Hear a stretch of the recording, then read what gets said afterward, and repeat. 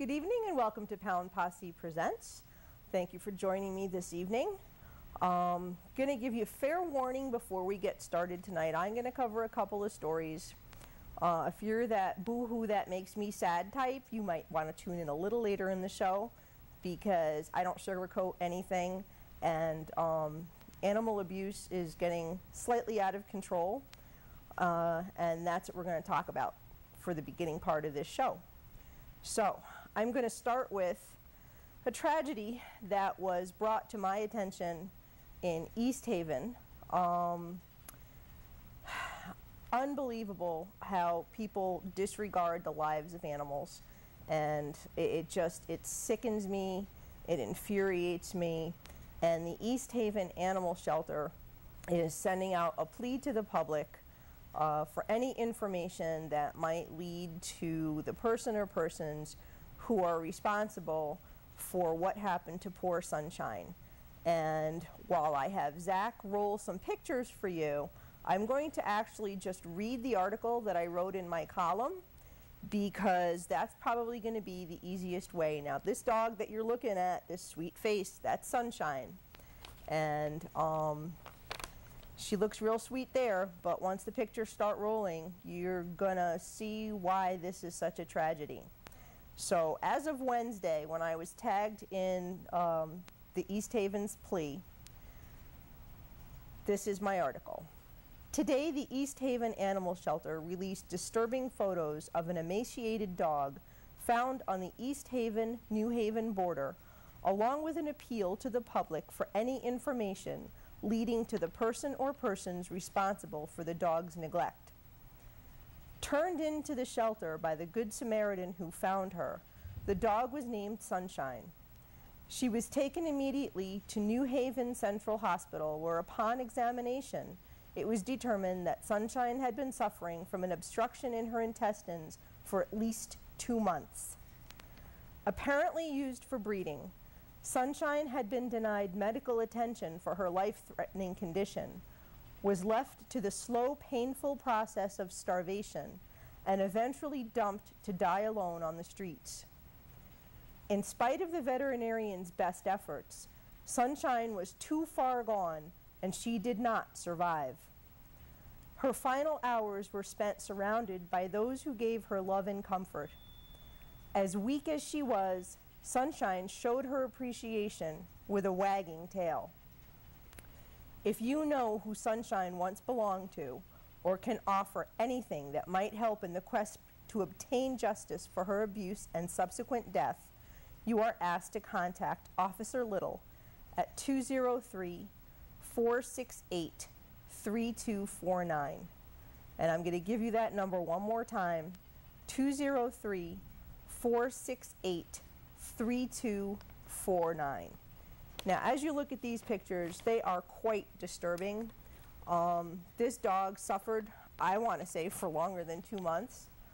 Whether she ingested whatever was obstructing her intestines, and that was the cause of her starvation, or subsequent to her starvation because she was hungry and tried to eat something, and it got stuck, they'll never know. It's not clear what was in her stomach or her intestines at this point. You know, when a dog comes in this condition, and you might all remember Patrick, the pit bull in Jersey, who was starved and then left for dead, thrown down 19 stories down a trash chute and found in a garbage bag by someone in the garbage room. He is a miracle. Dogs don't necessarily, nothing can necessarily come back from severe starvation. It is a slow and painful process. Your body starts feeding on itself. Your organs start to shut down. You miss your lunch, you get hungry. Live with that feeling for days and days and days. It is a miserable way to die. And this poor dog, you can see clearly in this picture, was used for breeding at some point, and just thrown away like trash. I mean, this takes throwaway mama to a whole new level. And you know, somebody had to know this dog was suffering like this.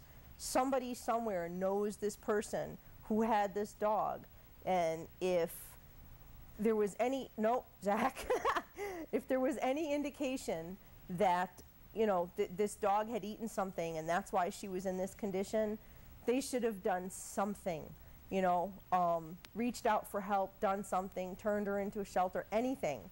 But to let her suffer and to let her ultimately die from suffering, from starvation, I think that it's a horrendous thing. And I think that, yes, somebody does know and probably can give up a name. Now, you're not a snitch. It's not just legally a crime. I mean, I'm sorry, it's a moral crime. And I'm not somebody to get on my high horse about religion and morals and all that. But these are defenseless animals that people just play God with. Look at, how do you let that happen to an animal? How do you do it? And then instead of ending her suffering, just let her be out on the street. She wasn't out on the street like that by herself for, you know, somebody would have seen her, somebody would have noticed her. I mean, clearly somebody did, because they picked her up and they took her to the shelter. The shelter rushed her to the vet, and unfortunately it was too late. No, they couldn't get the obstruction out of her intestines. You have to be a lot more healthy than she was to be able to operate. So they would have had to done a lot of work before they could ever find out what was in her stomach. Again, to hearken it back to Patrick, he had some foreign object in his stomach, and they had to wait until he was well enough to be able to get that out. And I forget what it was, hair or something. But, you know, it wasn't like they were going to be able to just take her, cut her open, free her from her obstruction, and, you know, she was going to survive. An obstruction is a very serious thing, which is why you've really got to mind what your animals do chew and eat.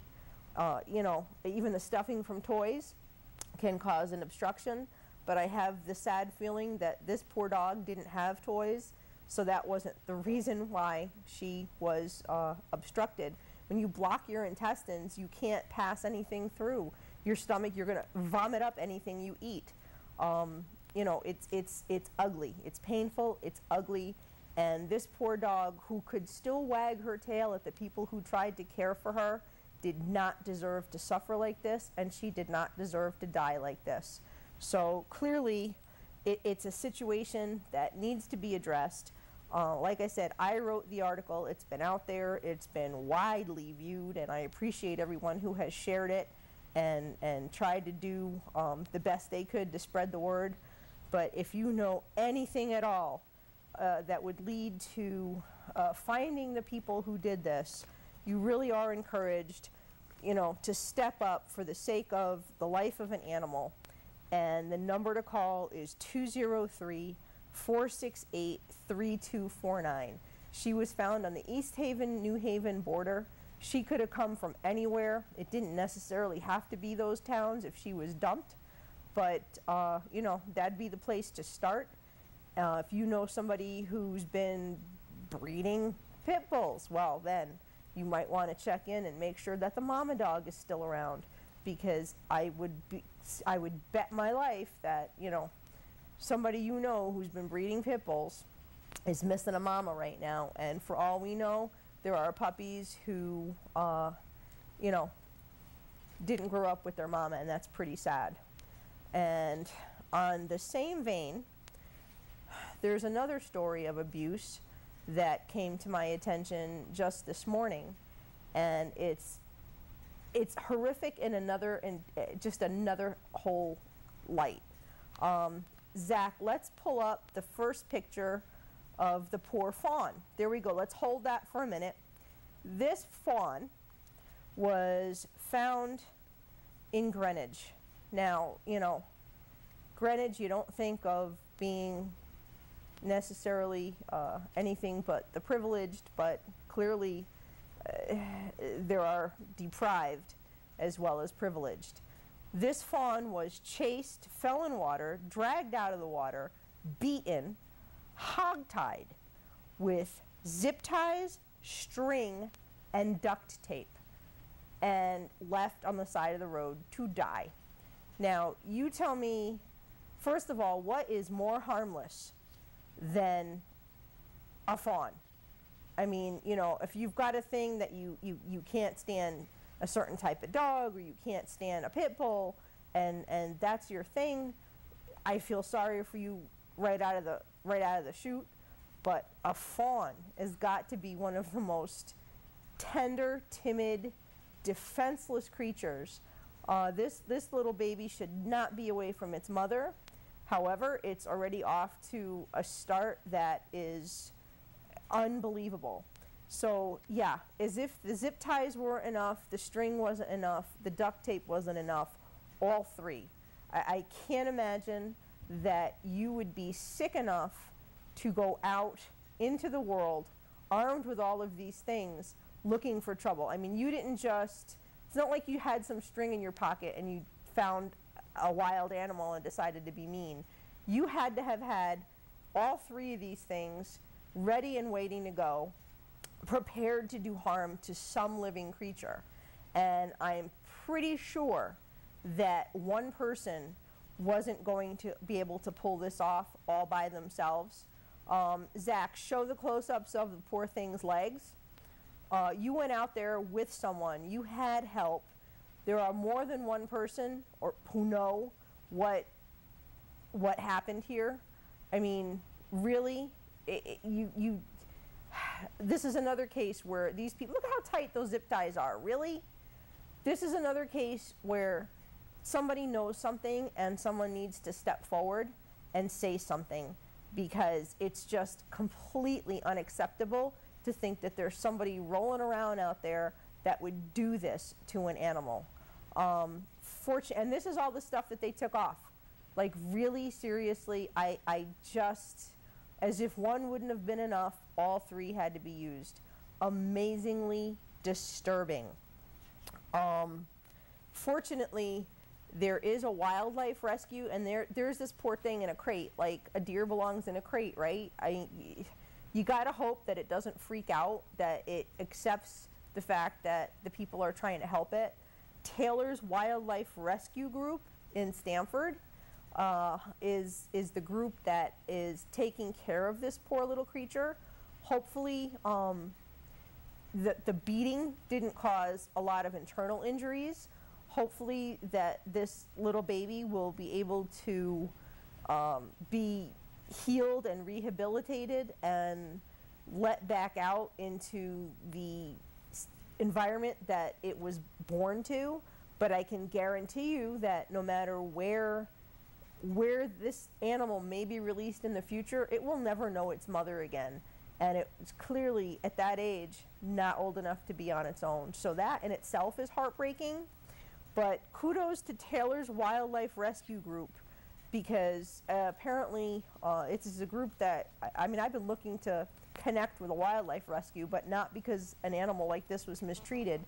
But they have already, I've been in contact with them, and hopefully can get them to come on the show and talk about a lot of what they do, and maybe we'll find out some more about this poor baby and how it's doing. But, you know, they clearly have their hands full, because there's a lot of wildlife that people stumble upon, people disturb, people come across, and, you know, thank God for the person who decided to stop and help this poor deer. You know, how do you beat up a fawn? I mean, any and all of it is disturbing enough, but put it all together, and it's to me, it's the most mind-boggling and disturbing thing that people want to do stuff like this to animals.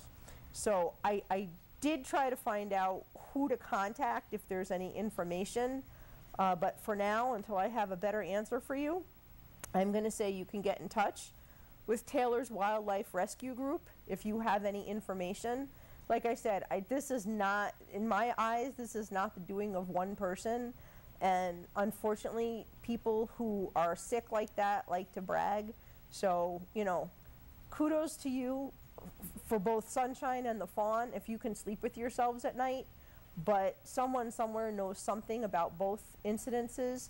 And if you know anything about this poor fawn, you can call Taylor's at 203-524-2189, and hopefully they'll find out something, because it's just, to me, it's far, far, far too disturbing to think that, you know, this stuff goes on. And unfortunately, it does go on.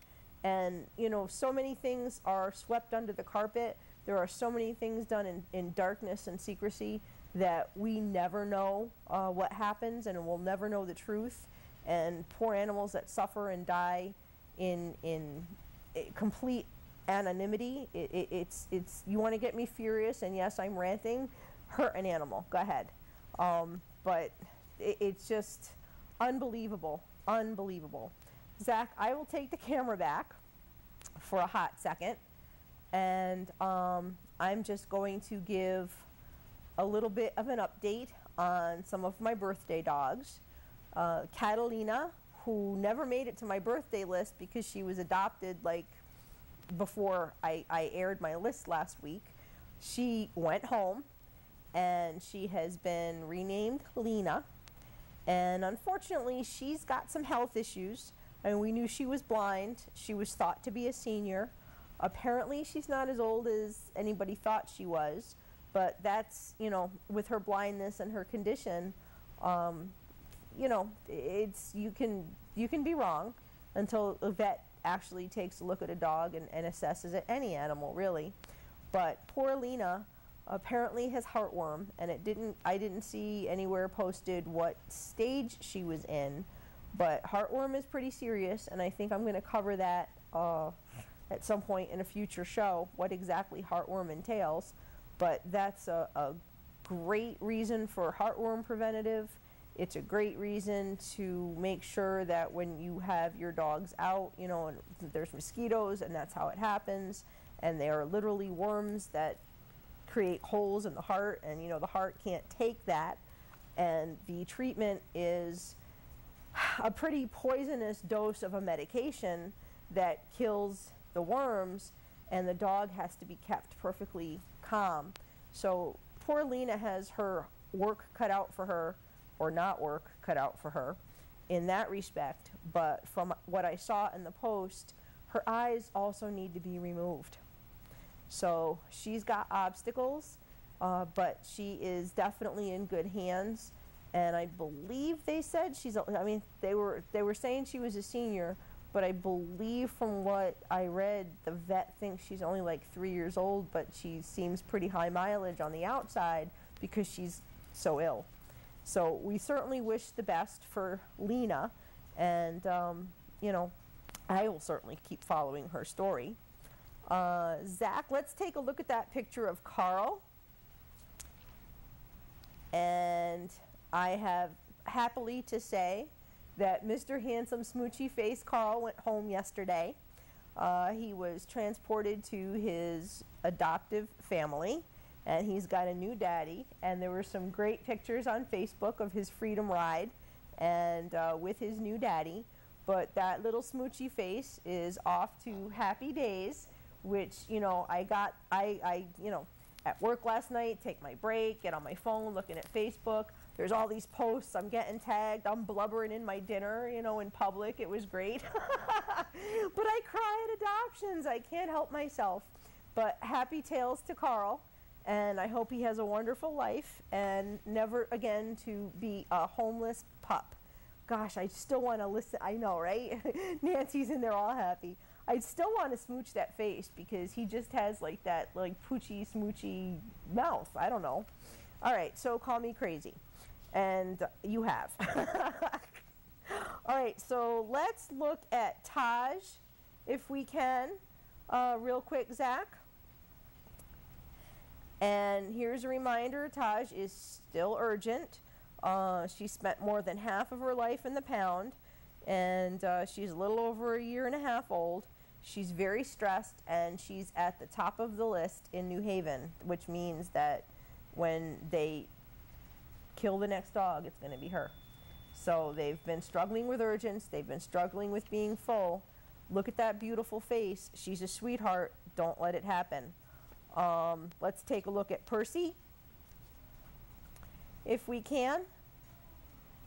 And Percy is a sweetie, gets along with everyone.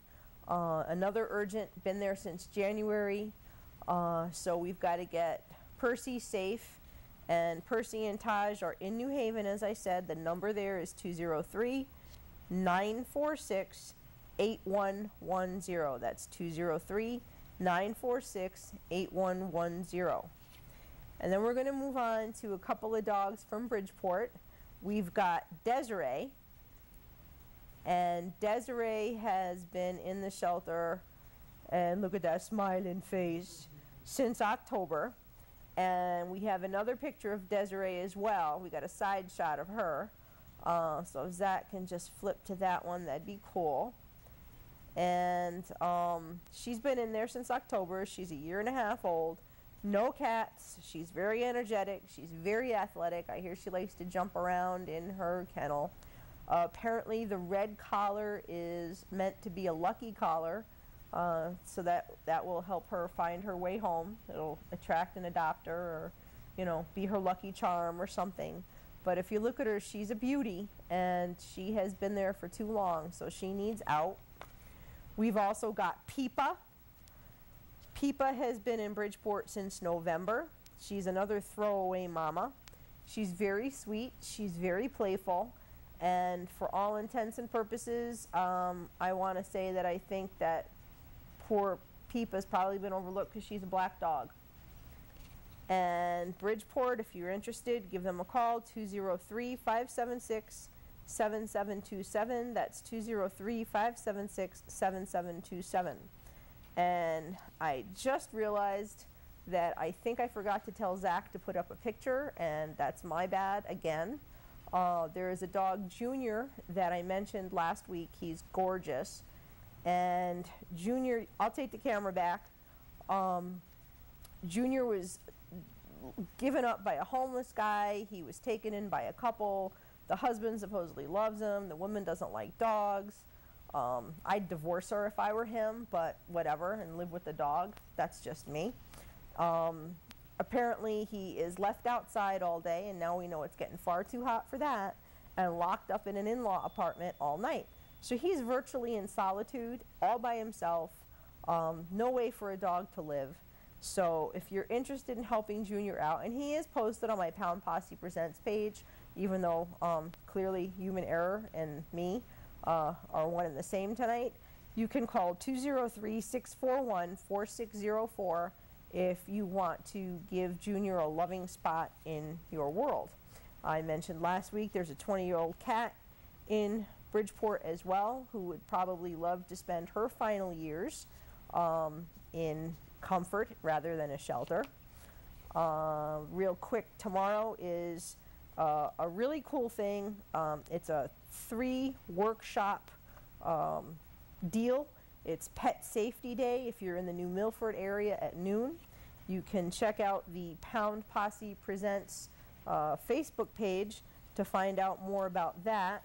They're going to cover pet first aid kits and how to use them, pet proofing your home, and also traveling with your pet. So those are 3 pretty cool areas to be schooled on. So check that out, Pet Safety Day. Look at the Pound Posse Presents page for more information. Now, Zach, I'm going to ask you to pull up the last picture. I'd like to introduce to the world my little Bella, who is my foster. There goes the ear thing again. Oh, no. And I don't trust Zach. See, there we go. He loves to do that to me, and I set myself up every time with these pictures. But there's little Bella. If you remember a couple of weeks ago, I said that Buster and Bentley found their forever home, and they appear to be doing quite well, and good for them. Thankfully that they found the right people and in the right timing and can live happily ever after like every dog should, and they stayed together because that was a concern. And on my way home from dropping off Buster and Bentley, I get tagged in another post about a dog in Waterbury who needed a place to go. Poor Bella's bounced around 5 homes in her 2 years, partly because you know, her potty training was never followed through on, so people got sick and tired of cleaning up after her rather than training her.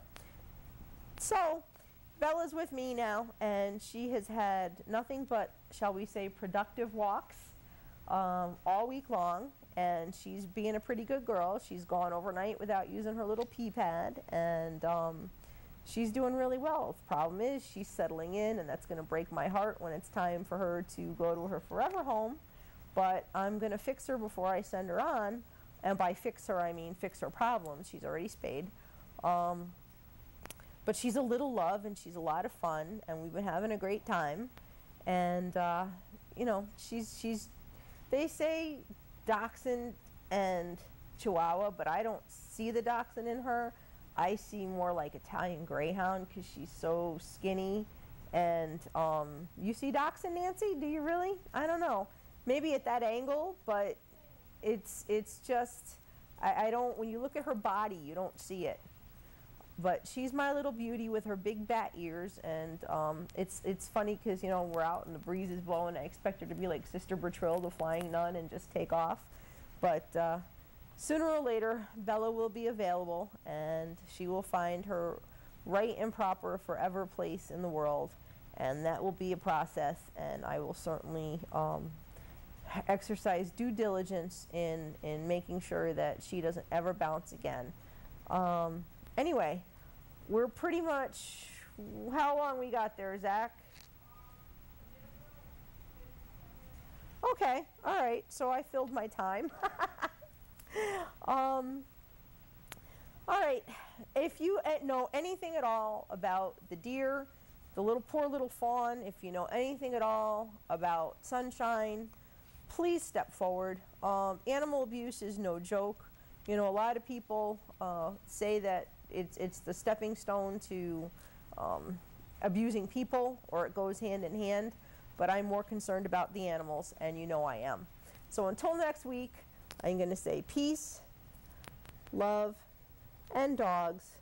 Thank you for joining me, and if you know anything, please step up and say something for those animals. We have to be their voice because they don't have one of their own.